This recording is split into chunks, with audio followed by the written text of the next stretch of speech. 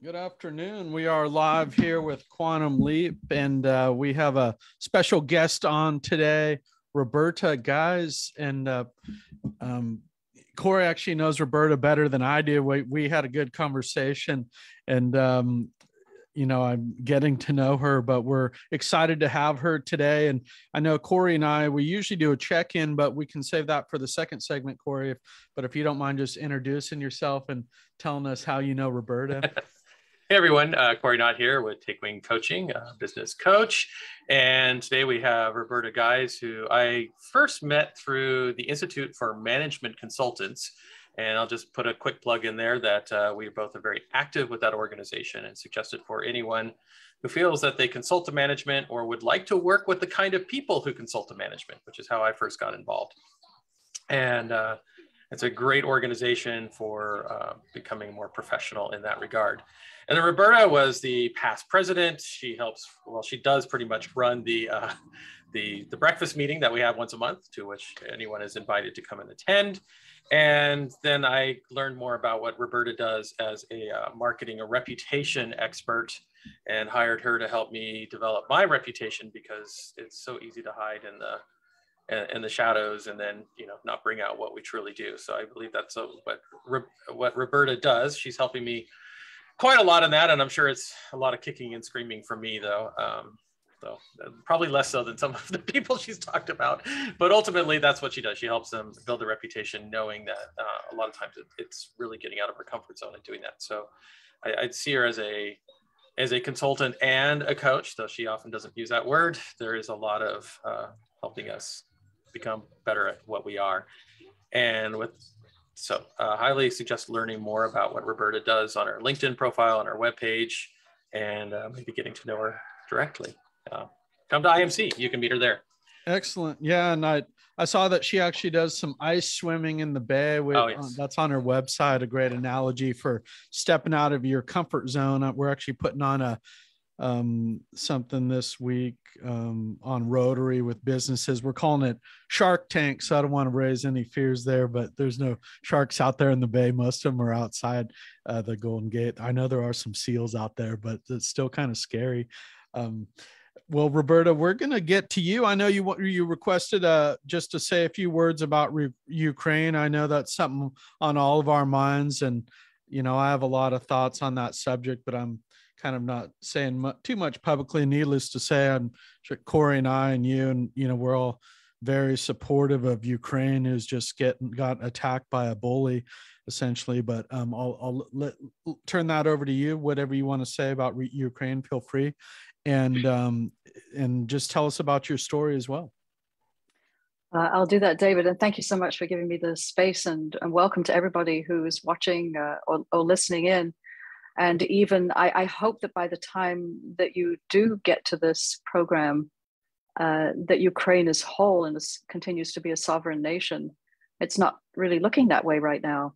But the reason I mentioned to David and Cory just now that I wanted to say something is that I found myself being what you might call an ultra sensitive, that I find myself just weeping constantly and feeling this frustration about not being able to do anything, but also reminding me that way back in my youth, I'd immigrated to Israel, and Israel at times was a war zone. And so whenever I hear the sirens go off, if I'm watching a program, I would hear the sirens going off in Ukraine. It just makes my hair stand on end. And I just really sort of wanted to get this off my chest, and perhaps off yours as well, because everybody takes in this kind of thing and it affects them in a very different way. I found myself being very distracted and having to really compartmentalize myself to come and, do something like this or run a meeting like I did this morning. And so I just wanted to put that out there, and that if you have similar kinds of feelings, and even if you don't, that's okay. However you feel is okay. But if you do find yourself in that state, just stay with it. And all we can do is really at this point hope for the best and put out our best feelings for those who are suffering, and anybody who's Ukrainian or has Ukrainian friends, just reach out to them. Well, thanks so much for that, David and Cory. So switching gears, recompartmentalizing. You asked me to tell my story and what I do, so I'll start with what I do. And Cory, you gave me a great introduction to that indeed. I'm what's sometimes known as a personal branding expert, or helps people shape their reputation. But really what that is all about, at least the way I position it or present it, is working with deep experts, professionals, people who want to be known as a leading authority or sought after authority in their field of expertise. So what does that look like? It means that media are quoting you, you're contributing articles and getting them published. Great to publish on your website and other places, but now you're also being noticed and getting your articles placed in influential publications. You're on podcasts like this, and perhaps even some radio programming that goes out to broad audiences. I mean, it's the whole gamut. And then if you plan to write a book, right now just started finally writing my book on purpose-driven personal branding and building your reputation. Some of us come to it a little bit later in life. It really is never too late, but that will also help as your calling card for demonstrating that you really know some things, that you have some ideas that you want to present to the world. You want to make people better off with those ideas. And that's where the purpose-driven comes into all of this. So that's it about what, pretty much in a nutshell, what I do. Yeah. And now you want to know my story, right? Yeah. How the hell did I get here? In a very strange way. I was not a good learner when I was a kid, and I never finished high school. In fact, none of my immediate family finished high school. So when I came to this country in my mid-20s, surprise, surprise, I hadn't finished high school. I had no marketable skills, but it didn't even occur to me that something was wrong until I bumped into somebody by the name of Bill Abbott. And you know how sometimes you can look back and there's a hero in your life?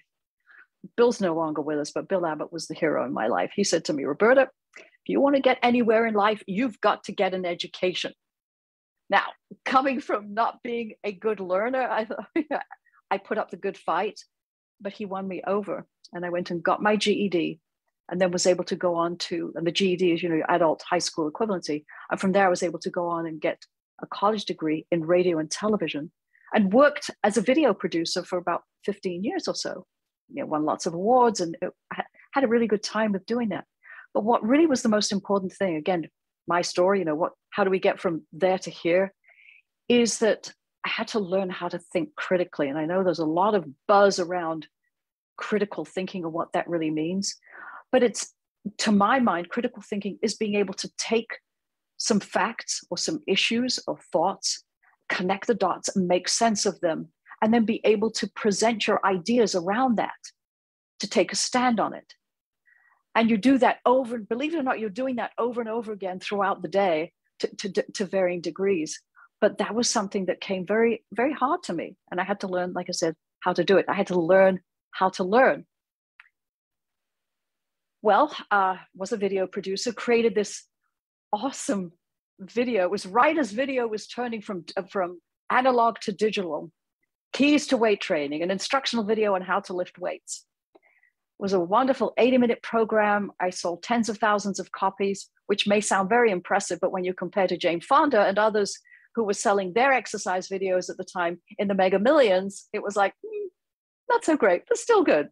But it was my entree into marketing. And as a result of that, I started marketing other people's videos, and from there transitioned into marketing individuals. And so here we are today. Great. That reminded me of why we connected so well. Your broadcast experience and some of the things that you do are very similar to what I do in some respects, although I mostly focus on video now. You kind of focus on the full package. And I was going to apologize to Cory. I was actually going to let him lead off the interview with you because he knows you better because he's been working with you. But Cory, did you want to jump in now, or do you want me to? Yeah, I can ask you. So Roberta, what makes you unique in your marketing? or as a marketer, which it just doesn't feel right, but okay, to use that word. Everyone is unique, Cory. You know that. Well, I think even twins, well, fraternal twins are unique, right? Yeah, maybe not. But what makes your business not, unique? Yeah. What makes my business? What makes me unique? No, seriously. David, you kind of gave it away. My secret sauce, which is I do swim in San Francisco Bay, which is very cold even in summer. And when I say cold, average 62 degrees in summer and 50 degrees in winter. So for most swimmers, it's like, take me away from this stuff, too cold, even if I love swimming. What really makes it harder for me is that I'm a slow swimmer. So that means to get from here to there takes longer, and you're in the cold longer. That means you have to have more either resilience, and you've acclimatized better, or got to have a mindset. And so really for me, it's mindset that helps me get in the water and stay in it. So when you're starting out for the first time, or if you've been away from the water for a while, when you first get your toes in, it really does hurt. But as you do it, each time it gets easier and easier. And so the analogy that I like to say is for our businesses and for developing our personal brand and doing all these things that sometimes, strike fear in the hearts of people. It's like, how could I reach out to the media? I'm not sure that I have anything to say, and I have nothing different to say, and I'm not unique, and other people have already said it, excuse. The swimming, the analogy is if you put yourself into the mindset and intention of wanting to do something, you are actually able to push through the temporary pain and get to the other side and get to where you want to be. Sometimes you might not arrive there right away, so you just do it again. Each time it just gets that little bit easier. And if you've had any intention in your life in the past, you know that once you intend to do something, you're likely to succeed. And so it's exactly the same thing with the swimming, but with working on your reputation to be known as a thought leader, as a sought after authority in your field. So the other thing that I think that really helps me makes me unique is using this mindset to work with my clients to help them build their confidence. I don't know if it's COVID or what's happening, something in the air maybe, but almost all of the clients I have right now, to one degree or another, have mentioned, or I've noticed, some really serious confidence issues. And some have even mentioned that they suffer from imposter syndrome. And I'm able to work with them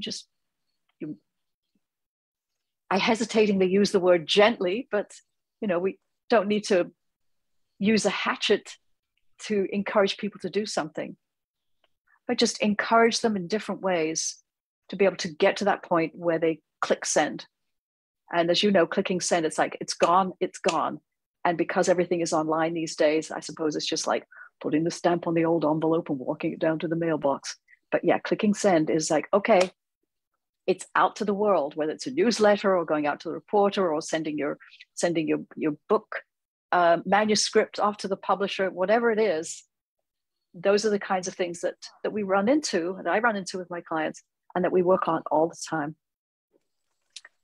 Yeah, that was so well put. And I'll just say, it reminds me of our great conversation too, that I think, Ukraine being on my mind too. And I think about this frame where we have so much leverage if we can learn how to use it. And I know Tony Robbins uses this analogy where we have to, understand our kind of powers and our things that make us, that will connect us with the world. And sometimes the hardest part's just getting started, getting in that water, so to speak, for the first time. And I think same with Ukraine, we have so much leverage to put pressure on, Russia and China, but if we have the ability to use it, and I think you really need somebody else to teach you how to tease that out. It starts with mindset. And that's why I see you as such a great purpose-driven entrepreneur. I know Cory and I, we almost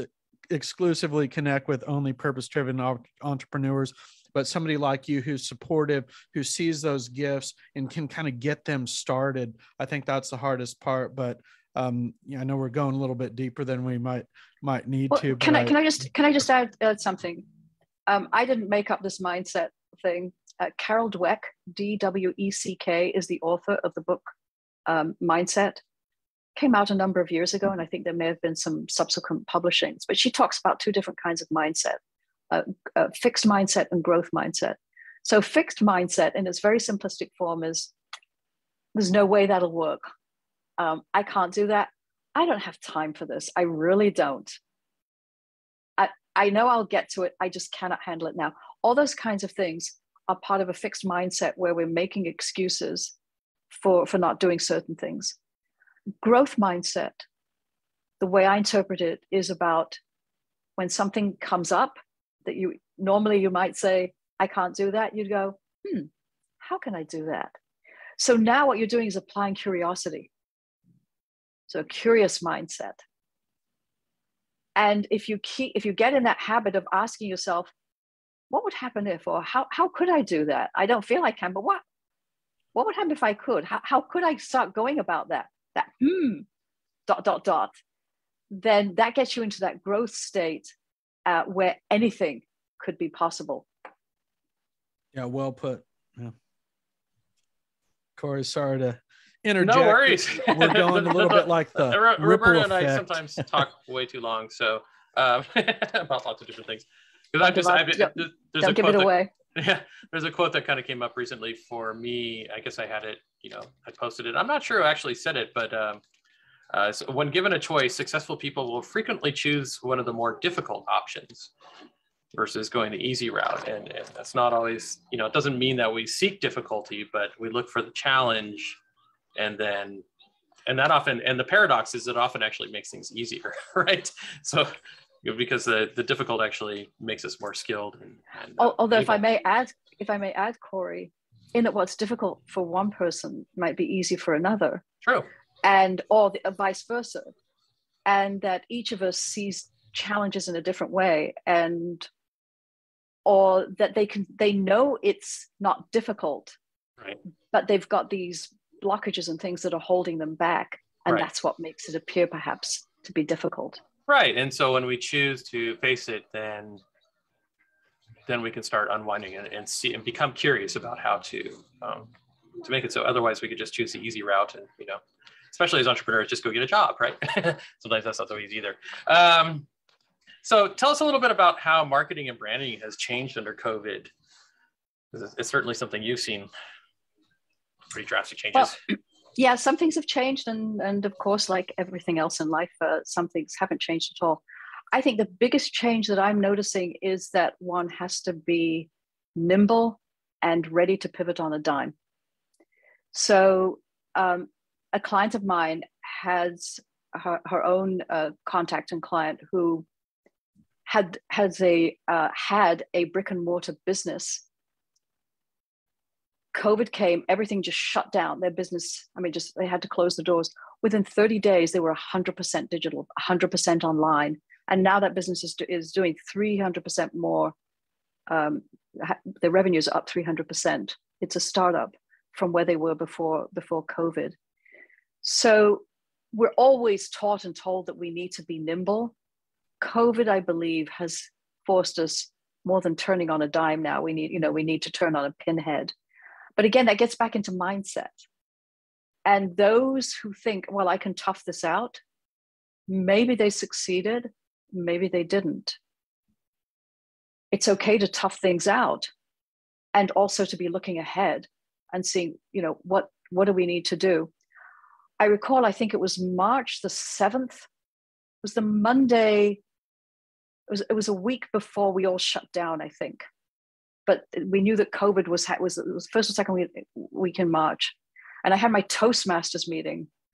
I was president of the club, and the night before, on the Sunday night, I emailed everybody and I said, I think we're going to have to go virtual.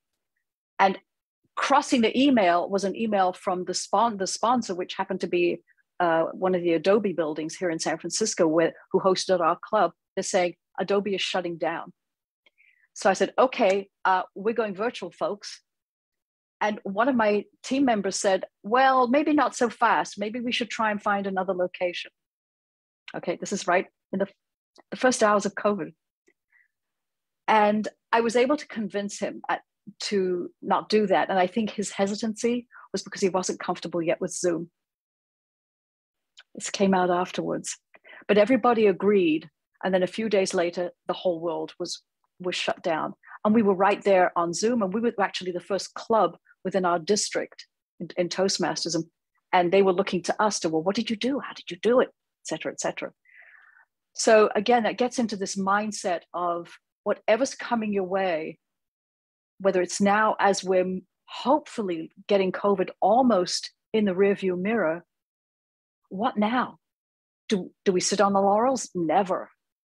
So always be looking out for what you can do to deliver more, deliver better, over-deliver on the promise, make a promise and over-deliver on the promise, and still do well for your business. The things that haven't changed is that showing customers that you care, showing them how available you are, and that you really understand, because not everybody's recovering in the same way and at the same rate. So we need, depending whether we have a B2C business or a B2B business, it really requires, I think, a different kind of understanding that we may have been willing to have prior to COVID. Right. One thing that we always like to ask on this show, and it helps us understand kind of where you come from, and I know you touched on some of this, is kind of your why, about why you do what you do. I just love this question. I'm almost addicted to seeing transformations happen in my clients. And just yesterday, I was talking with a client about renewing, and he said to me, I just want you to know that my thinking has changed since we started working together. I said, really? He said, yeah, I'm sorry that I'm not very verbal and I haven't mentioned this to you. So, I mean, you can't make this up, right? Sometimes people don't let us know. And yet sometimes we see very visible manifestations of the work. So also yesterday, a client of mine got a letter to the editor in the Boston Globe. A month ago, it was the San Francisco Chronicle, another client in New York Times. And in all of those cases, I'm suggesting to them, I see an opportunity, I say, hey, would you like, are you up for writing a letter to the editor? That's usually the way I couch it. Are you up for writing a letter to the editor? And I'm here to help you. And so we chat about the thesis, what's your position to the article that you're responding to, because it's a mini opinion piece, right? This is your thought leadership. And I help them tweak it up and boom, send it off and see what happens. So quite a few successes this past month. I think one of the other big successes for my client who's an angel investor, we never imagined when we started out with her that she would have this success. Her mind, it wasn't even intention. When she first came to me, she had zero interest in writing articles. At the beginning of COVID, something happened and I suggested to her that she write about it and post it on LinkedIn. And, just very cautiously, would you be willing to write up a few words? And she said, sure. Within a few days, she had drafted 3 articles. And since then, she's not only become a writing article machine, she's seeing it so critical to her visibility. And now she's become a TechCrunch contributor, a contributing author. And TechCrunch is arguably, one of the biggest and most highly read online tech publications. So why is this important? I showed her how to curate everything on LinkedIn and link to where she's been published, because the idea was, she wanted to get people interested in what she's doing. But as a result, she's an angel investor, right? So she funds startups. And as a result, hundreds of startups are coming to her now every year pitching their startups. This hadn't happened before she started publishing and curating on LinkedIn. So sometimes you can get these results that you never intended. But let me tell you, I get up in the morning and it's like, ooh, what's next for this one?